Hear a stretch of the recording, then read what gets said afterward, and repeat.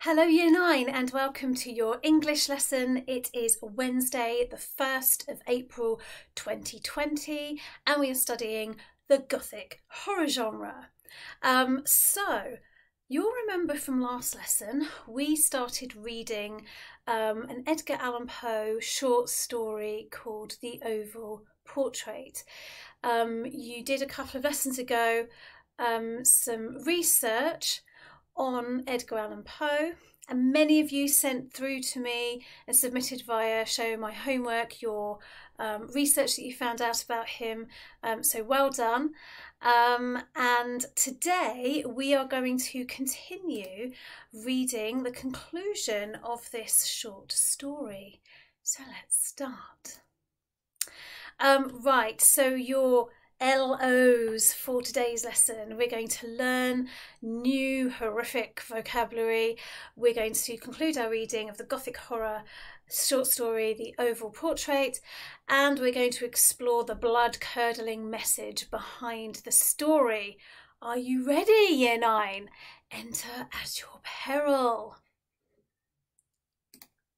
Okay, so as always, it's a pre-1900 text, so there's lots of new vocabulary for us to learn. This is a really important element of your learning. As you already know, you will be asked to read some text from the 1800 in your GCSE exam, so it's really important that at this stage of your studies you start getting used to reading those sorts of texts and feeling confident with the fact that you're not going to understand every single word, but what you will be able to do is understand much of it, enough for you to be able to answer some questions on it. And you need to get used to this new and different vocabulary that's used back in the old days. So I have picked out some words which I know come up time and time again in many texts from the pre-1900s. So it's really well worth your time now learning what these words mean. So I am going to ask you in a moment to pause the video and either use a dictionary that you have at home or to go onto Google and look up on an online dictionary what these words mean and write them all down, either on a piece of paper in a folder that you're using or your English book if you have that at home, because these words are just going to come up time and time again, so it's really important you learn them now. So you will see I've picked out words that are essentially from this story. So we've got dissipate, imperceptibly, gilded, countenance, vehemently, slumber, dispelled, startling, confounded, agitation, austere, humble, withered, entranced, and tremulous. Okay, so if you go and you use an online dictionary, you will see that many of them have a little sound button next to the word, and if you press that you will hear how the word is pronounced. Alternatively, you can rewind this video and you can listen to me and how I pronounce them. Either way, it will help you commit them to memory, and it's a really good idea if you have a go at saying them yourself as well. So I'd like you to pause now. I'd like you to look these words up. It shouldn't take you too long. Please don't miss this part of the lesson out, because you will struggle to understand the story if you haven't already looked these words up. And so in order to get the best out of this lesson, it's really important that you take the time now to look these words up, and you will be given a little spelling test, a little vocab test at the end of the week with these words and the words that we learnt a few lessons ago. Okay, so I'd like you to pause now, please.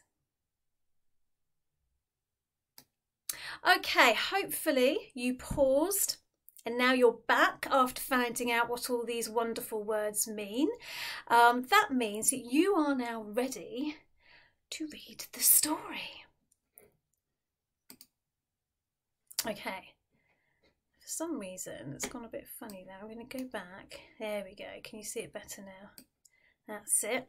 Okay, so we're going to start by reminding ourselves what happened in the first part of the story. So there was a man who we know was very ill, and they were looking for somewhere to stay, and they stayed in this house. Who remembers what the Victorian word is for like an old, imposing building? That's right, pile. Well done. So they found this pile, and they went in, and it seemed as though it was abandoned. And it was in a pretty bad state, really. But they found somewhere. Now, who remembers where the room was that they stayed in? It was in a remote part of the building. It was a little tower called... That's right, a turret. Well done. And they slept in this room in the turret, remote away from everywhere else in the building. Do you remember that the narrator had this candelabra next to his bed that lit the room, but there was a part of the room that was in shadow. When he moved the light and he lit that part of the room, what was there? What do you remember was there that he's never seen before? Yes, it was the portrait, and he sees this portrait in this little corner of the room, and he's moved by it, so much so that he has to quickly close his eyes and look away and sort of compose himself before he looks at it again. And we learn that there's something on his pillow. What is it that was on his pillow? That's right, it was a little book that told him the history of the paintings in the room. And so what he decided to do was to flick through this book to learn about this painting, because he was so moved by it. Now, what we know about this painting is very little at this stage, and we're going to find out a bit more about it. So without further ado, let's move... No, not that, sorry. Let's move myself down here. Hello, there we go. Okay. Now that I saw aright, I could not and would not doubt, for the first flashing of the candles upon that canvas, and seemed to dissipate the dreamy stupor which was stealing over my senses, and to startle me at once into waking life. The portrait, I have already said, was that of a young girl. It was a mere head and shoulders, done in what is technically termed a vignette. Manner much in the style of the favourite heads of Sully. The arms, the bosom, and even the ends of the radiant hair melted imperceptibly into the vague yet deep shadow which formed the background of the whole. Okay, let's just pause there for a second. So what do we notice in this first part here? Well, we see that he could make out this picture, this painting, when he looked at it the second time a bit more correctly, and he felt as though he was in a bit of a stupor, a sort of state of almost unconsciousness. Maybe it's the fever, maybe it's the way that the painting has moved him, but suddenly he saw this painting and it startled him awake. So he came out of his stupor, and it was a painting of a young girl, and we know that it's just her head and shoulders.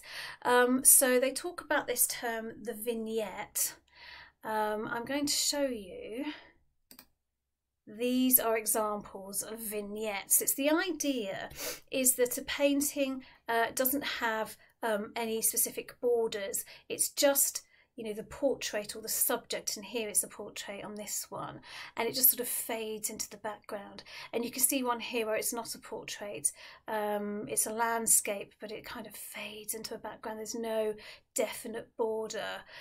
So that's the sort of style of a vignette. So we can imagine now what this painting looks like. And he talks about it being in the style of the favourite heads of Sully. And Sully was a well-known painter in the 1800s. And here he is. Thomas Sully, there he is, and he did a lot of portraits, actually mainly of women, and you can see why he was so famous is because his portraits seem to capture the real essence and personality of the people that he was painting. So, you know, we've got this now, this impression of this vignette seemingly to be a bit like the way Thomas Sully painted himself. Okay, what we also learn is that she had radiant hair, and it just kind of melted into this background. I suppose that's the style of the vignette, isn't it? Okay, let's read on. So we're here. The frame was oval, richly gilded and filigreed in moresque. So just there, just to help you picture it. So gilded, you already know, is something that's covered in gold, and filigreed is a sort of fancy, swirly sort of design, and we're told that there's one that's a particular Moroccan design in moresque, and I'll show you what that's like here. So this is a sort of a filigree design here, and this one here is the sort of Moroccan style. So we get an image of this very richly decorated frame around this picture. So now we can really picture it in our minds. As a thing of art, nothing could be more admirable than the painting itself. But it could have been neither the execution of the work nor the immortal beauty of the countenance which had so suddenly and so vehemently moved me. Least of all could it have been that my fancy, shaken from its half-slumber, had mistaken the head for that of a living person.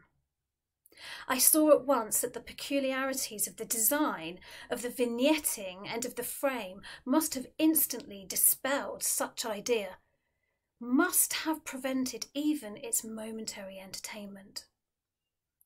Okay, so we get this idea of this vignette style painting, very well painted, like a famous painter, with this very fancy gold frame, something very special.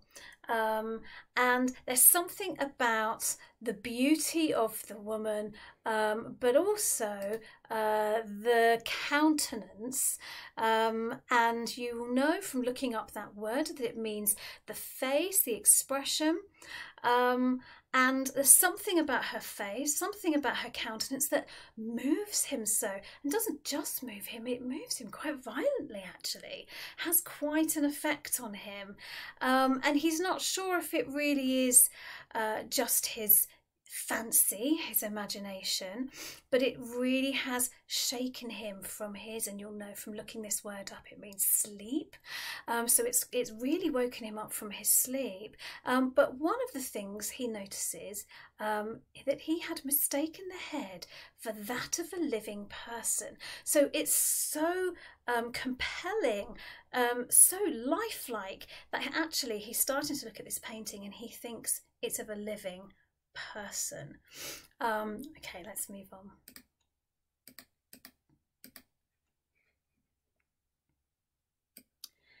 Thinking earnestly, truthfully upon these points, I remained for an hour perhaps, half sitting, half reclining, with my vision riveted upon the portrait.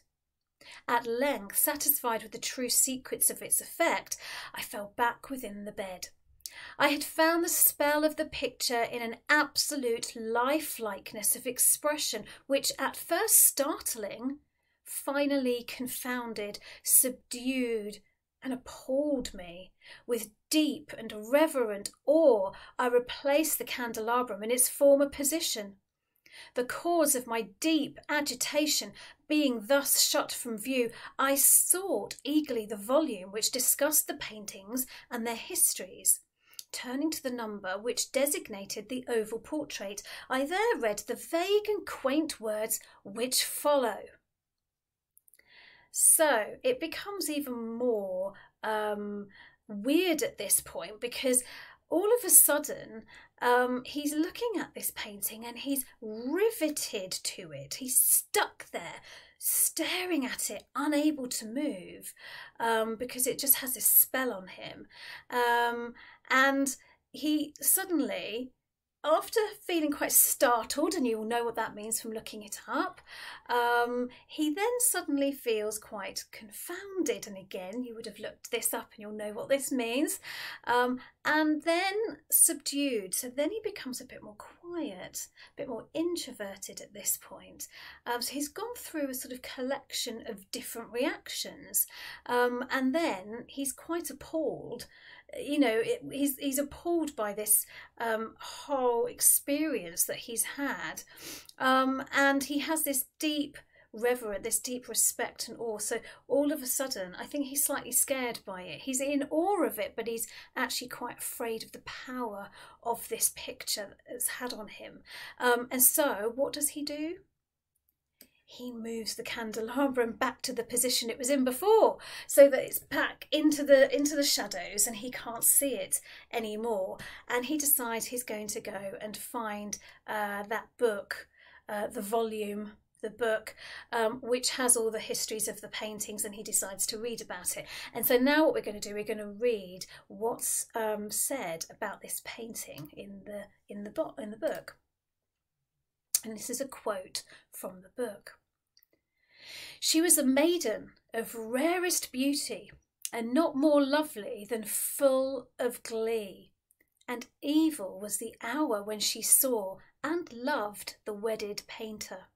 He, passionate, studious, austere, and having already a bride in his art, she a maiden of rarest beauty, and not more lovely than full of glee, all light and smiles, and frolicsome as the young fawn, loving and cherishing all things, hating only the art which was her rival, dreading only the palette and brushes and other untoward instruments which deprived her of her countenance, of the countenance of her lover. It was thus a terrible thing for this lady to hear the painter speak of his desire to portray even his young bride. But she was humble and obedient, and sat meekly for many weeks in the dark, high turret chamber, where the light dripped upon the pale canvas only from overhead. So, in this part here, we're given quite a lot of detail actually about how this painting came about. We learn that she was a young, a maiden can be a young unmarried woman, but in this case she's actually his bride. And she's very beautiful, she's very full of happiness, but we are told that evil was the hour when she saw and loved the wedded painter. So, you know, it wasn't a good moment for her when she met and fell in love, because we find out shortly what happens to her. And we learn about the painter. He was passionate, studious, so he worked very hard, and austere. Now if you look that word up, you will know that he was quite a strict man. You know, he's an interesting sort of mix of personalities here, what he loves about her is her glee, her happiness, her all light and smiles, frolicsome. She's fun, she's loving. But one of the things about her is that she hates only the art which was her rival. Now, what do you think Edgar Allan Poe means by that? She hates only the art which was her rival. Now, why is the art her rival? We'll come back to that point. Dreading only the palette, that's the board that painter puts all his paints on and uses, and brushes and other untoward instruments, which deprived her of the countenance of her lover. Okay, so let's have a look at this. So we're told that art was her rival, not another woman. She's not jealous of another woman. She's jealous of art. And then we learn that the instruments that the artist uses, like the palette and the brushes, are these untoward instruments, these unwanted instruments, and they've deprived her. So they've stopped her seeing the countenance. You remember, countenance means face, of her lover, therefore suggesting that she doesn't get to see her husband enough because he's always painting. So she does feel jealous of art because it's taking her husband away from her. But we learn about her being humble, being obedient. She does what she's told, and she is sitting in that turret too. Maybe it's the same turret where the painting is and where the narrator is sleeping. Okay, let's read on. But he, the painter, took glory in his work, which went on from hour to hour and from day to day. And he was a passionate and wild and moody man who became lost in reveries, so that he would not see that the light which fell so ghastly, excuse me, in that lone turret withered the health and the spirits of his bride, who pined visibly to all but him. Yet she smiled on and still on, uncomplainingly, because she saw that the painter, who had high renown, took a fervid and burning pleasure in his task, and wrought day and night to depict her who so loved him, yet who grew daily more dispirited and weak. And in sooth some who beheld the portrait spoke of its resemblance in low words as of a mighty marvel, and a proof not less of the power of the painter than of his deep love for her whom he depicted so surpassingly well. Okay, what's happening in this bit? So we understand that he took glory in his work, so he's passionate about it, the detail, he's proud of what he's doing, and we know that he spent hours and hours, days and days doing this. We know he's passionate, wild, moody, so he's totally lost in this art when it goes wrong. He's moody, he's wild because he's so passionate he wants to make this work, and he's becoming lost in his reveries, this idea of his dreams, his daydreams.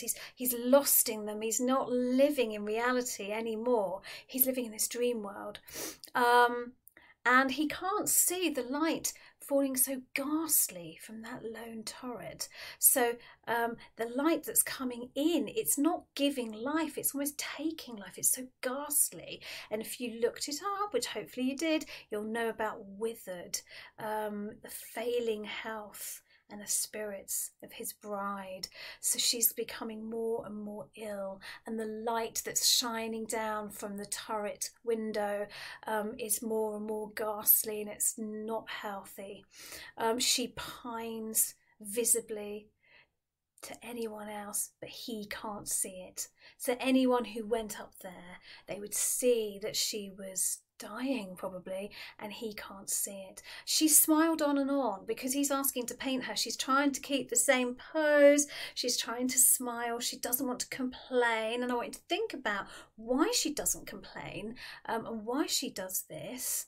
And she knows that the painter who has hired her, he's a very famous painter, you know, so she's, in some ways, she's privileged that he's painting her. And he seems to have this obsession with painting her, and that he can't stop. And she loves him so, but she gets more and more weak and dispirited. She's losing her spirit, and she's becoming more and more weak as the days go on while he's painting her. And we can see that the resemblance is amazing. He says at the end of it, you know, he depicted her so well. You know, he was able to paint her so realistically that it looks so much like her. Okay. Let's move myself over here.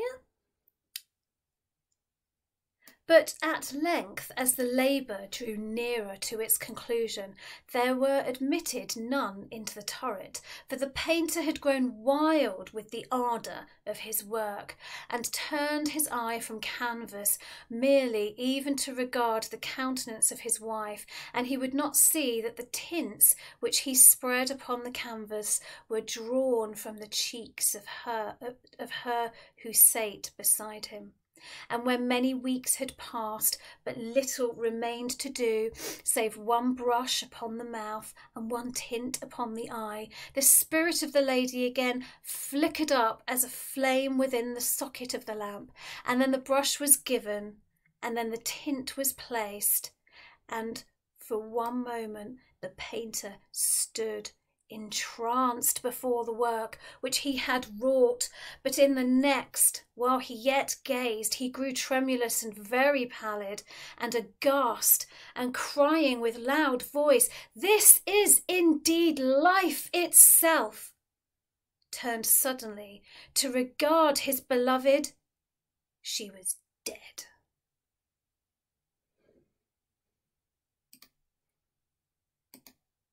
Yep. That's the end.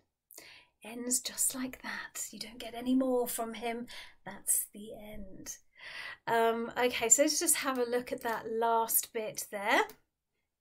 Okay, so we know that from the beginning here, he says as he was getting to the end of his painting, he wouldn't let anybody in the turret at all. So no one was allowed in. He was wild with ardour, wild with passion, and he only ever looked from the canvas to the woman's face, from the canvas to the woman's face, nothing else.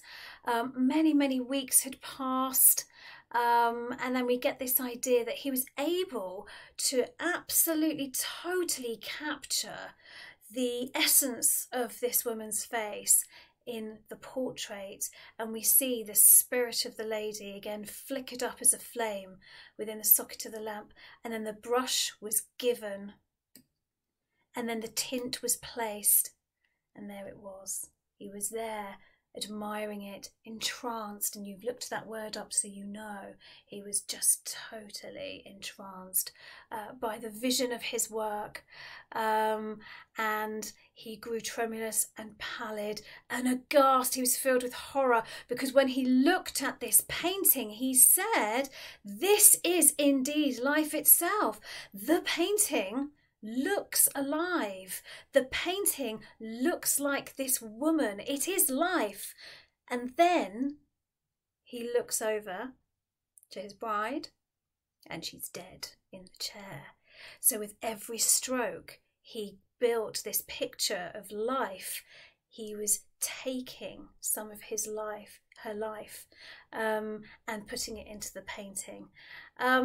It's a weird and wonderful short story, nice little twist at the end, and it's sort of typical of Edgar Allan Poe's stories. It's not one of his most scary. We are going to read some more of his scary ones, but it is a really good introduction to his writing style, and it's quite a short story as well.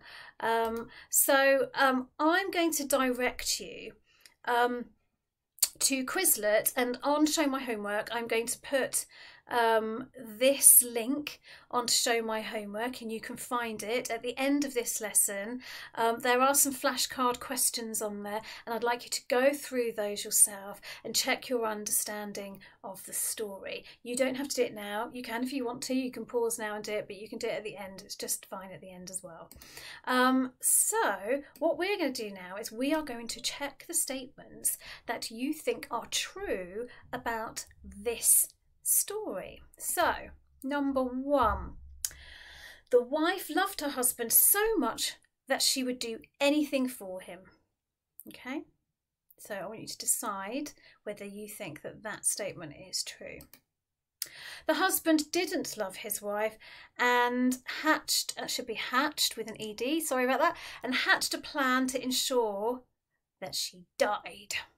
Okay, so did he plan it all along? If you think that is true, make a note of number 2. The husband loved his wife, but he let his passion for his art take over. Now, if you think that one's true, you can put down number 3. Now remember, it doesn't mean to say that only one of these is true. How many of them do you agree with? Okay. The wife, again, sorry with my my spelling errors, my errors in here. The wife was pregnant. The wife was pregnant. Okay, you know what I mean. The husband had been cheating on his wife before the start of the story. The narrator was dreaming the whole thing. Do you think that it was a dream? The husband became more interested in the painting of his wife than his actual wife. The wife enjoyed sitting for him while he painted. You think that one's true? Write down number 8.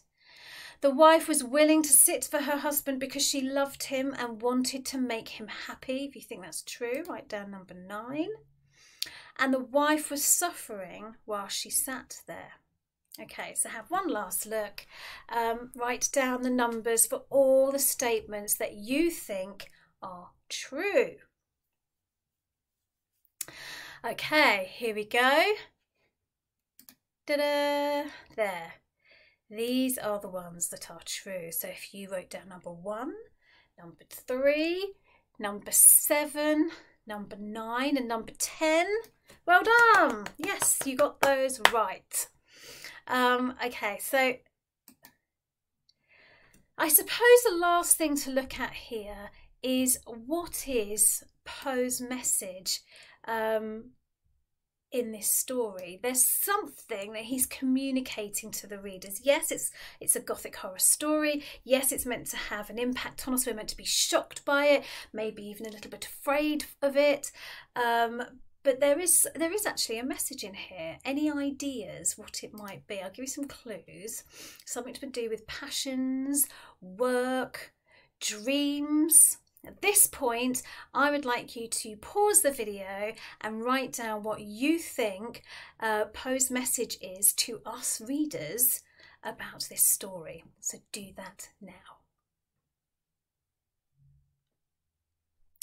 Okay, hopefully you paused the video there and you wrote down what you think his message is to the readers. What is he telling us? What's he hinting? What lessons are we meant to learn? What do we learn from this story? What can we learn from the painter's mistakes? Okay, I'm going to give you a couple of examples of what I think it could be. It's just my opinion. Okay, I've put down, don't allow your passions and dreams to take over from the things that count in life, the people you love and care for. Could be something like that, couldn't it? Or keep yourself grounded and always remember the things in life that count. The people who care for you, don't neglect your relationships. What do you think his message was? I would like you to submit to me or show my homework what you think Poe's message was in your own words, and I will share some of these at our next live lesson. Thank you. You did it. Well done. You read a text that's really challenging, written in the 1800s, learnt loads of new words, and you were able to understand it, and hopefully you're going to be able to share with me what messages you think Poe was sharing with us with his story. What do we learn from the painter's mistakes? Now, I'm still going through the wonderful Gothic horror setting descriptions, and hopefully I'll be able to share some of those with you next lesson. I'm just going through all of them. There's lots to go through and they are fantastic so far. So well done. Keep up the good work. I took in loads of submissions today as well on Show My Homework from lots of you, and I'm going through all of your work and seeing all the hard work that you're doing at home. So keep it up. Well done, and come and join me tomorrow for your next live lesson.